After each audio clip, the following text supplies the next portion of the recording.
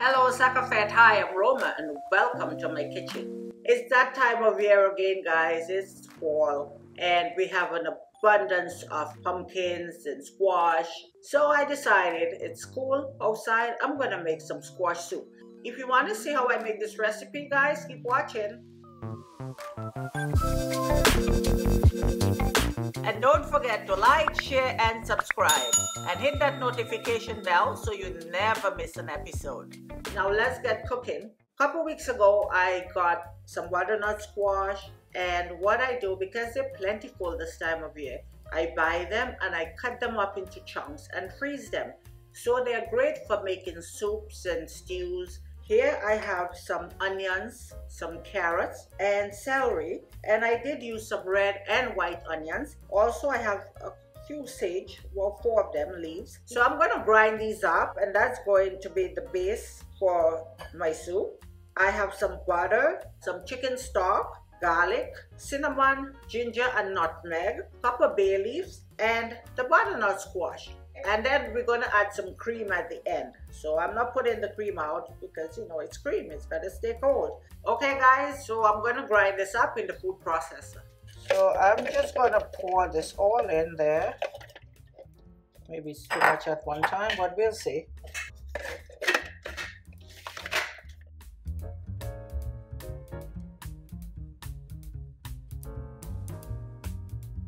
And I want to get this really, really fine. Okay, that should be good now. So I'm not making a lot of the soup, so it's just 3 of us here. So I'm going to make like a medium-sized pot. Now in that, I'm going to add some butter. So we just want to let that melt. All right. So now that's nice and hot. I'm going to put my garlic.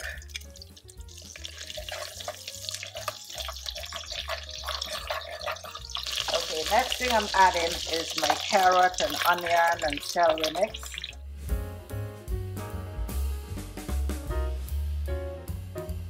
Gonna add my bay leaf.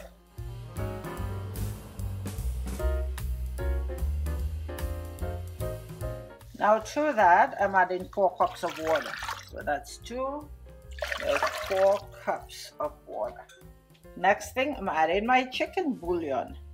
Some ginger, cinnamon, and nutmeg.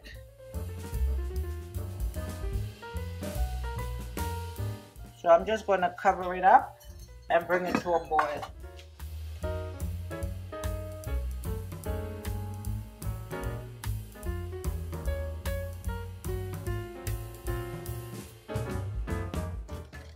So now this base for my soup is boiling. I'm going to put the butternut squash. And I did that because too the butternut, the squash is cold because they're frozen. So yeah, that's it. All right, so now I'm just going to cover that up and let it cook. That's it until I'm ready for it. I'm going to turn it down once it starts another rapid boil. I'm going to turn it down between medium and low and just leave it, let it simmer there until it's cooked. Guys, this has been cooking now for just an hour, a little bit over an hour. So what I'm going to do, I'm going to remove the bay leaf. Now if I was using buttercup squash, buttercup usually just dissolves when you cook it.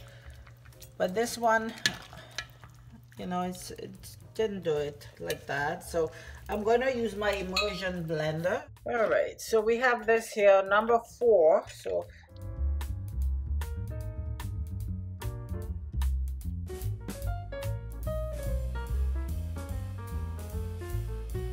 all right, that's nice and smooth. Right, now I'm going to put it back on the heat. Turn it back on. Look how nice and smooth that is. Looks so good. I'm going to taste it to see if I need to add anything else to it before I add the cream. It's nice and thick.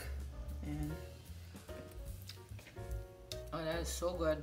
What I'm going to do is add some chicken bouillon.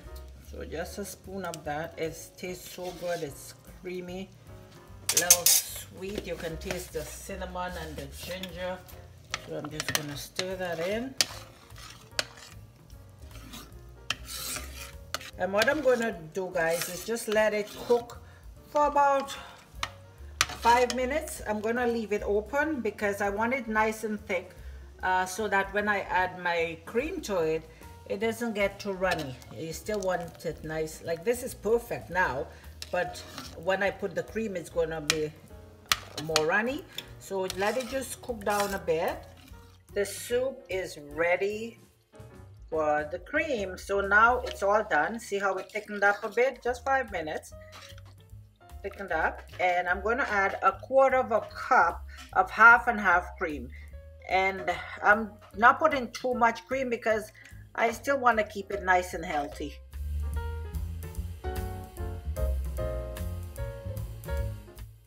I'm not going to let it stay on for too long. Once you add the cream, you just bring it to a boil and then you can serve it.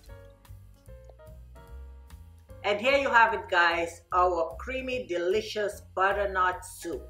Thank you for watching, and until next time, have yourselves a great day and God bless.